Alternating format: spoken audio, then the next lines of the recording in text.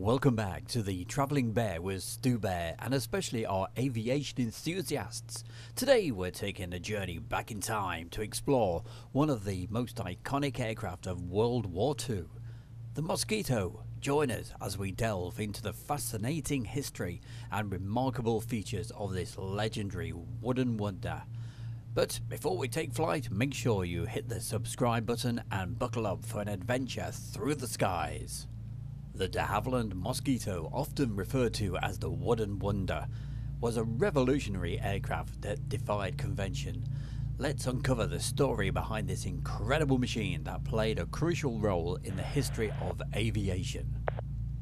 Crafted mainly from wood, the Mosquito's design was a departure from traditional all-metal aircraft. This not only made it lighter, but also incredibly fast and versatile. The Mosquito wasn't just a pretty face, it proved its mettle in various roles, from bomber to a reconnaissance aircraft and even a night fighter. Its adaptability and speed made it a formidable force in the skies. Speaking of speed, the Mosquito was one of the fastest aircraft of its time. With its twin-engine setup and sleek design, it could outrun many contemporary fighters. Its maneuverability made it a favorite among pilots. The Mosquito played a crucial role in several historic operations, including precision bombing raids and photo reconnaissance missions. It was a silent and deadly force that left its mark on aviation history. The legacy of the Mosquito lives on. Its design influenced future aircraft and its impact on military aviation is undeniable. Today, we can still marvel at the beauty and ingenuity of this wooden wonder. The de Havilland Mosquito was a remarkable aircraft with unique specifications.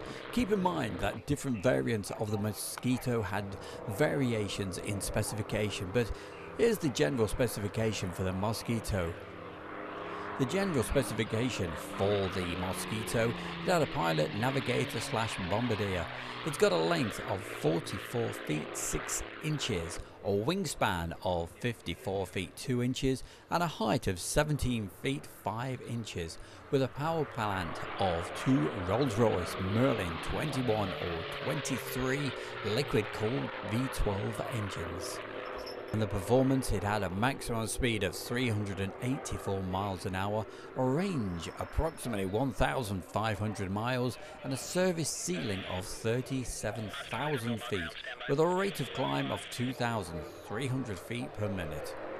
Various guns depending on the mission, but typically 4 303 Browning machine guns in the nose and 4 20mm Hispano cannons in the wing. It could also carry bombs of various loads, including up to 4,000 pounds. As we mentioned earlier, the Mosquito was primarily constructed of wood, utilizing plywood, monocoque fuselage and wooden wing structures. This design contributed to its speed and agility. The nose section housed the pilot and navigator in a side-by-side configuration. There you have it. The de Havilland Mosquito, a true marvel of aviation engineering. If you've enjoyed this journey through history, don't forget to give us a thumbs up, subscribe for more of our great adventures, not just aviation, but of course all our motorhome travels. And this particular video at the beginning, it was actually filmed at one of the Britstop stayover sites. So hey, stay tuned for more information.